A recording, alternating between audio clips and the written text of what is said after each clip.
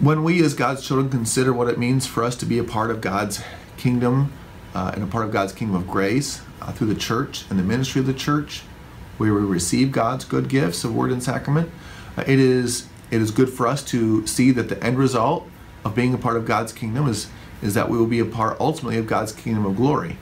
You see, the kingdom of grace is how God reigns in this earth through his mercy and through his gifts that are given to us through the church. God's kingdom of glory refers to the kingdom that is in heaven, and the hope that we have as Christians that we will, when Christ returns, be gathered together into the people of God in God's kingdom of glory. St. Paul says with quite a confident voice in 2 Timothy chapter 4, verse 8, "Henceforth there is laid up for me the crown of righteousness, which the Lord, the righteous judge, will award to me on that day, and not only to me, but also to all who have loved his appearing." St. Paul encourages us here to allow the hope that we have of everlasting life with God to motivate everything that we do in this life. You know, the world that we live in has a very, I think, negative view of heaven and what that heavenly existence is going to look like.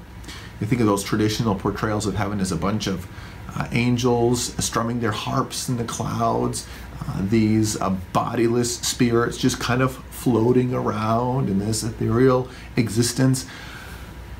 I don't think that's what we look forward to as Christians. Rather, what we look forward to is looking forward to an existence where we exist with these bodies and souls and minds in a place where the difficulties of this life have been removed, where our human frailty, where our weakness, where our illnesses, where our diseases, where all of the bad stuff of this life is gone, and rather we live in a blessed state.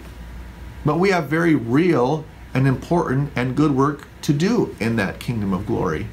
And God has not created us so that we would simply be on his shelf like a trophy that he has won for himself. No, he's created us to know his love and to know his blessings and to do real work and to learn and to grow. And when we become a part of God's kingdom of glory, we will get to do all of those things in a wonderful way that we can't even imagine yet. And so as you think about heaven, it can be a scary thought sometimes. I want you to think about the good things of this life. Think about family. Think about the time that you spend with your friends.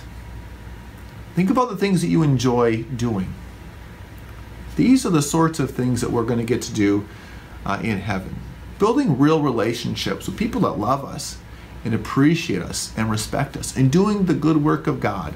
Creating things that are not going to be destroyed by death or taken away from us, but rather investing ourselves in the eternal purposes of God that are so great, so wonderful that we can't even imagine yet what God has prepared for us to do.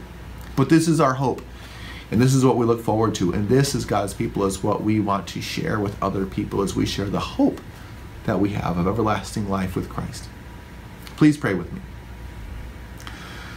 Dear Father in heaven, our minds are overwhelmed by thoughts of your goodness and love and the hope that we have of everlasting life. We can't even yet fully imagine what that means.